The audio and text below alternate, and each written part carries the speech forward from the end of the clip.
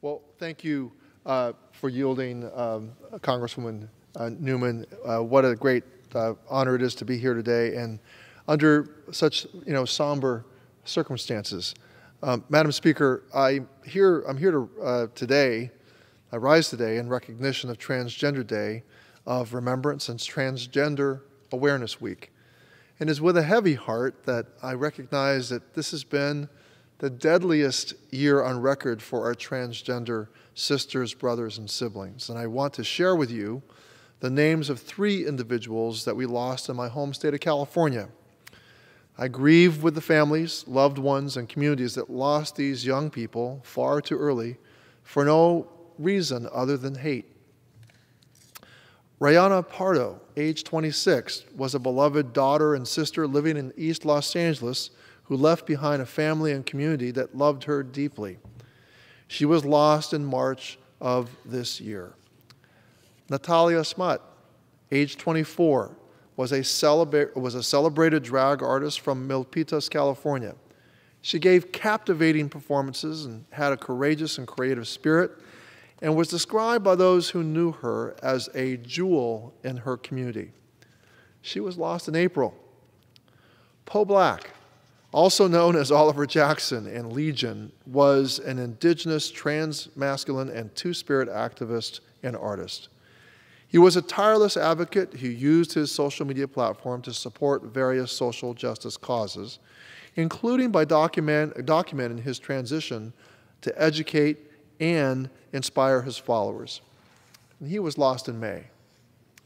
Each of these young people leaves behind a network of family, friends, and a community upon whom they have made an indelible impression. I join their communities in honoring their light and legacy, and share in the grief that they were taken from the people that love them. It is in remembrance of these 3 individuals that I say this: Transgender Week of Awareness cannot only be about awareness, it also must be about action. We cannot pretend that the rhetoric heard here in this chamber and in state houses across the country does not have a direct impact on the lives of transgender people. This year we have seen the introduction of over 100 anti-trans bills in state legislatures, whipping up a moral panic around the identities of adults and targeting children.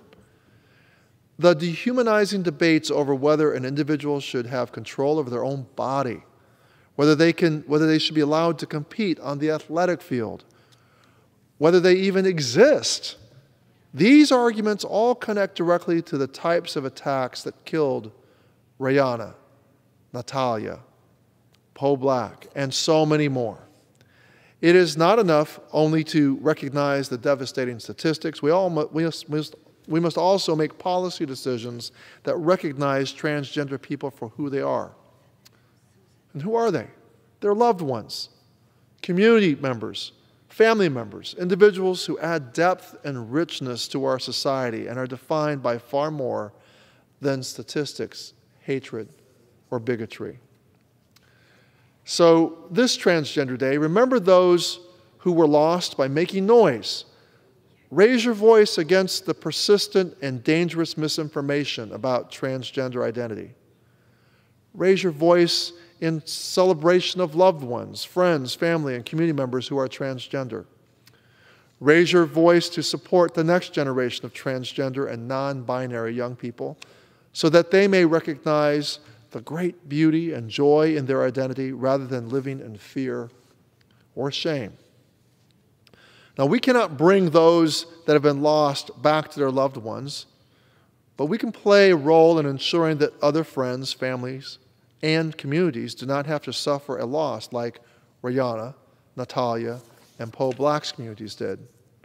So I call on my colleagues this year to turn awareness into action, because making policy that centers the safety, equity, and prosperity for transgender people should not be an effort that lasts only a week, but it should be all year round and throughout the rest of our lives.